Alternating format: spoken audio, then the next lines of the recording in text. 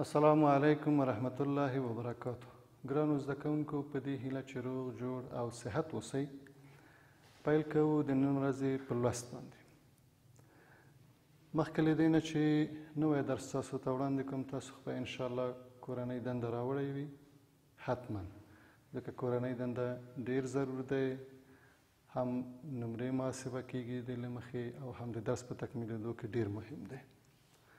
ګرانو عزیزانو، زموږ او ستاسو نننی مضمون دی بیولوژي د 8م ټولګي 3م څپرکی 14م لوست 25مه صفحه. د درس عنوان مو دی غیر وعایي نباتات. زه عبدالصمد مسلم به تاسو ته وړاندې کوم. مخکې له دې نه چې نوي درس باندې پیل وکړو، ګرانو زده کوونکو، په تېر درس باندې به لږ رڼا واچوو.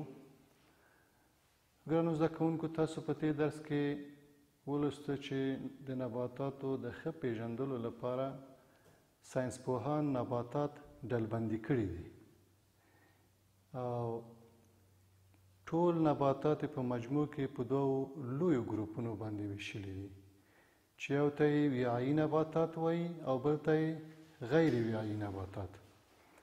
وعایي نباتات هغه نباتات دي چې زایلم او فلویم یعنی انتقالي انساج نه لري. غیر وعایي نباتات او وعایي نباتات هغه نباتات دي چې انتقالي انساج لري. بیا هغه نباتات چې انتقالي انساج لري یعنی وعایي نباتات دي، دا یې بیا په 3 ګروپونو باندې ویشلي دي چې بې تخمه نباتات دي، لکه سرخس بې ګله تخم لرونکي دي، لکه مخروطیان او همدارنګه تخم لرونکي او ګل لرونکي نباتات. بیا تخم لرونکي او ګل لرونکي نباتات یې په 2 ډلو ویشلي چې یو مشیمه‌یي نباتات یا یو پله‌یي نباتات لکه غنم، او 2 مشیمه‌یي یا 2 پله‌یي نباتات لکه لوبیا. دا و ستاسې تېر درس. نن موږ او تاسو د همدغې 2 لویو ډلو څخه یوه ډله چې هغه غیر وعایي نباتات دي داسې لاندې نیسو. همداسې چې د نوم نه معلومیږي غیر وعایي نباتات یعنی انتقالي انساج نه لري. دا هغه نباتات دي چې انتقالي انساج نه لري، یعنی زایلم او فلویم نه لري. زایلم او فلویم تاسې په تیرو درسونو کې لوستی، حتما هم په 8م صنف کې لوستی، چې هغه انتقالي انساج دي چې اوبه او منرالونه زایلم یې د ریښې څخه د نبات نورو برخو ته رسوي او فلویم یې په پاڼو کې چې کوم مواد جوړیږي یا شیره جوړیږي دا د نباتاتو ټولو برخو ته رسوي. خو که هغه نباتات دا انساج ونه لري نو دوی به دغه مواد یا توکي څنګه جذبوي، چې دغه نباتات موږ او تاسو نن مطالعه کوو. هغه نباتات چې انتقالي انساج نه لري، ګرانو عزیزانو، دوی میکروسکوپي ریښې لري چې د دغو ریښو په وسیله سره چې نوم یې ریزوید ریښې دي، دا ریښې میکروسکوپي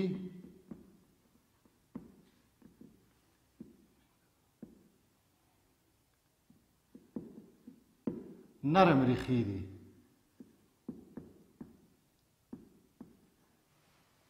چې اوبه او نور د ضرورت وړ منرالونه او توکي د دغو ریښو له طریقه دوی جذبوي، د ریزوید ریښو په وسیله، ځکه چې دوی انتقالي انساج نه لري. نو ضرور ده چې دوی باید مواد را جذب کړي د ودې لپاره، د نمو لپاره. نو ځکه غیر وعایي نباتات د ریزوید ریښو له طریقه چې میکروسکوپي نرم ریښې دي، د دې له طریقه دوی اوبه، منرالونه او نور د ضرورت وړ توکي جذبوي. دا نباتات څه ډول تکثر کوي؟ ډیرښت یې په څه ډول دی؟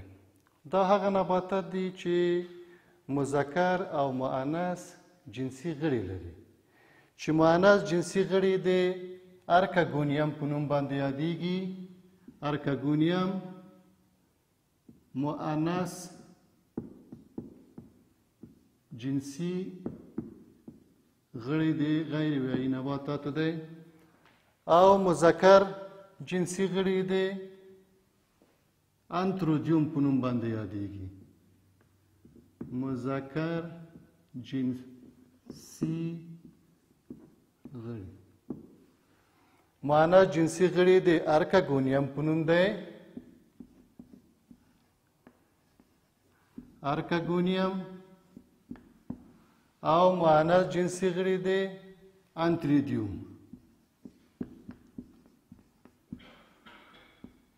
په نوم باندې دی. د مؤنث جنسي غړي څخه مؤنث ګامیټونه تولیدیږي. همدارنګه د مذکر جنسي غړو څخه مذکر ګامیټونه تولیدیږي. مذکر ګامیټونه او مؤنث ګامیټونه د یو ځای کېدو په صورت کې زایګوټ جوړوي. څه جوړوي؟ زایګوټ. زایګوټ څه دی ګرانو زده کوونکو؟ زایګوټ د مذکر او مؤنث حجرو اتحاد ته وایي. کله چې مذکر ګامیټ څه ته وایي ګرانو زده کوونکو؟ ګامیټونه جنسي غړي دي. کله چې وایو مؤنث جنسي غړي څه تولیدوي؟ مؤنث ګامیټ تولیدوي. او مذکر جنسي غړي مذکر ګامیټونه یا جنسي حجرې تولیدوي چې د دې دواړو د اتحاد په نتیجه کې زایګوټ رامنځته کیږي چې زایګوټ په خپله د مذکر او مؤنث حجرو یا جنسي حجرو البته اتحاد ته وایي چې په نتیجه کې نوی نبات رامنځته کیږي. ګرانو زده کوونکو د دې ډلې مشهور ګروپ خزي دي. خزي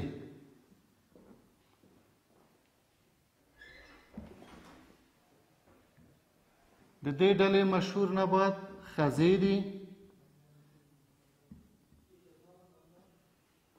لیور ورډز دی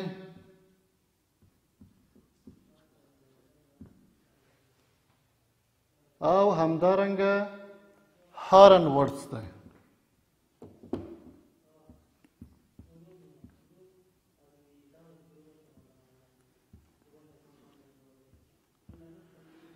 خزي، لیور ورډز، هارن ورډز دا د غیر ویایي نباتاتو یا هغه نباتات چې زایلم او فولیم نه لري د دې نباتاتو مشهور ډلې دي.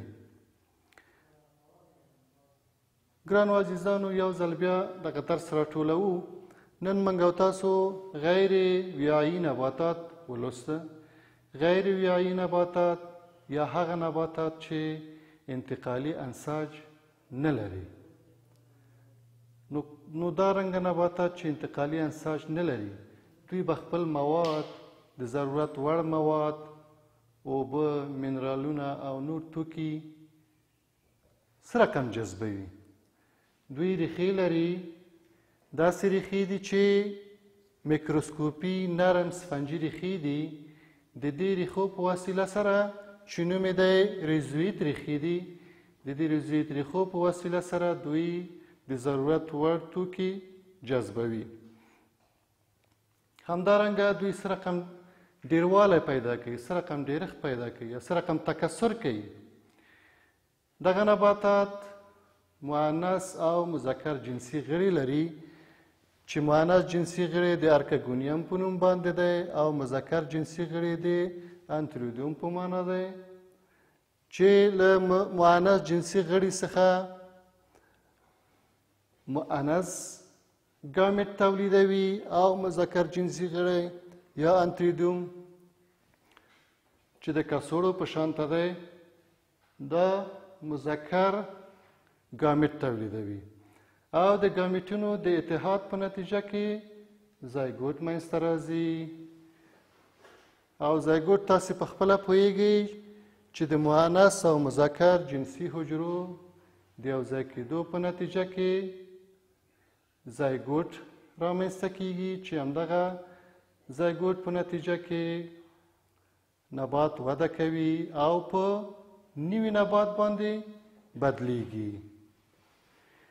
دا اوس ستاسې د نن ورځې درس او غواړم چې تاسو ته اوس کورنۍ دنده وسپارم.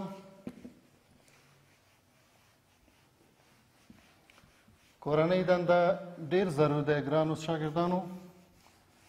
تاسې ضرور به کورنۍ دنده ترسره کوئ او چې کوم یو پکې مشکل پیدا شو نو خپل والدینو سره یو ځای کورنۍ دنده ترسره کوي.